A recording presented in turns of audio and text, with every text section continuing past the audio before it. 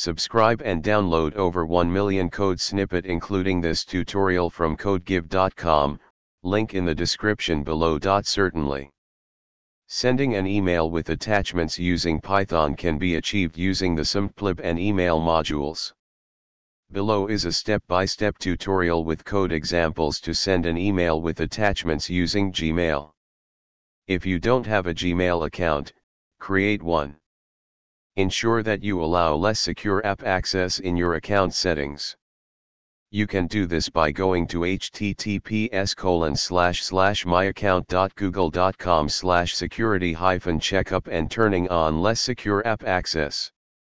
Make sure you have the SymPlib and email libraries installed. If not, install them using.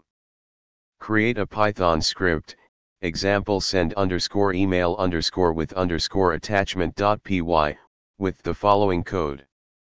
Replace the placeholder values in the script with your actual Gmail address, password, recipient's email, and the path to the file you want to attach.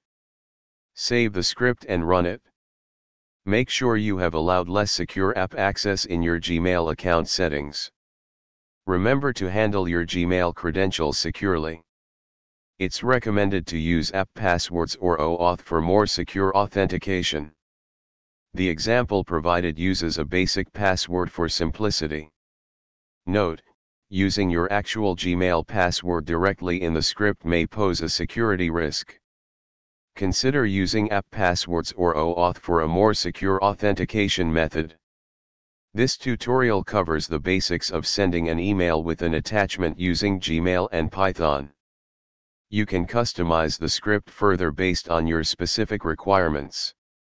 ChatGPT.